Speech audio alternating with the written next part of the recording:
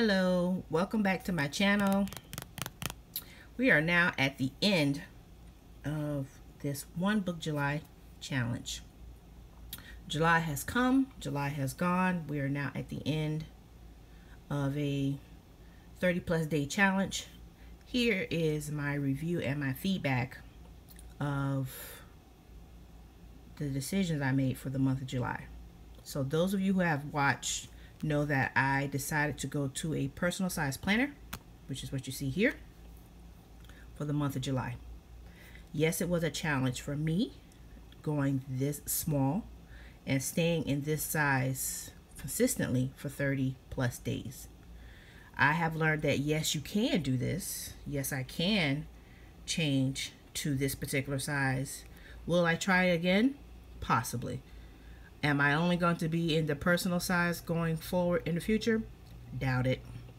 Yes, I do like the personal size. Yes, I can see how people can enjoy the personal size, but I like to write a little bit larger.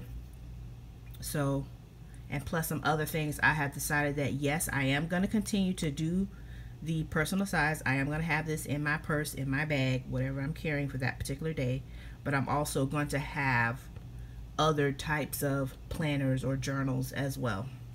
So in my personal planner, I have stuck pretty much with the the layouts that I have made in here, but I have definitely noticed that it is getting rather thick on these rings.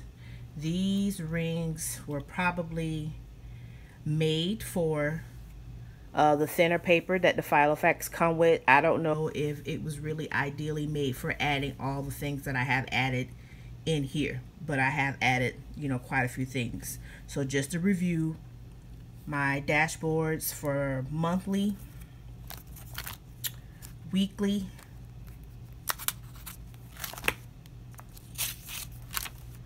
daily. Monthly, all it has is the 12 months. Weekly, the only thing that I have been tracking was the weeks for the month of July, and daily is where I was actually tracking 3 different things. So 1 is the memory keeping for what happened for the day.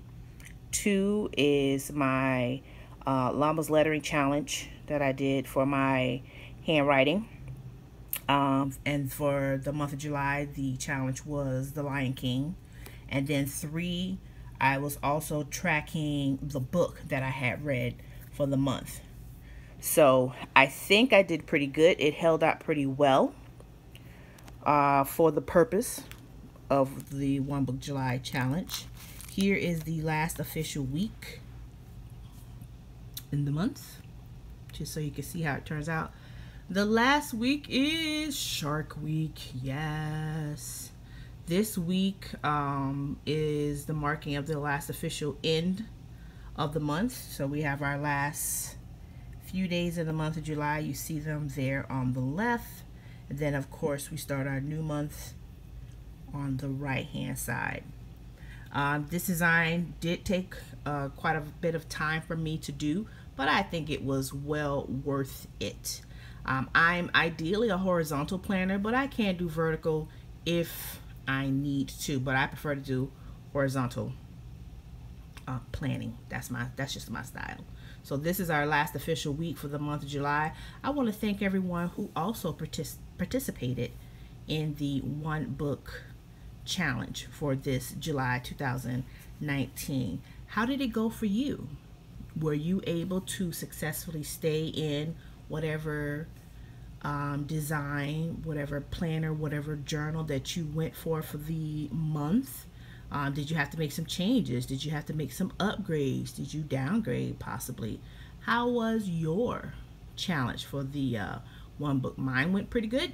I was able to finish reading my book. I was able to do my planning inside of this Personal Rings Filofax, and I still stuck with my kits, which is the Happy Scrappy kits, and I still use my Simply Gilded washi. These stickers I actually got from Hobby Lobby for the strict purpose of Shark Week. So I think I did pretty good. So tell me how you did.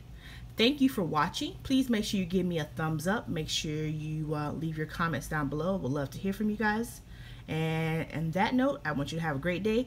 Enjoy the rest of your summer. Bye.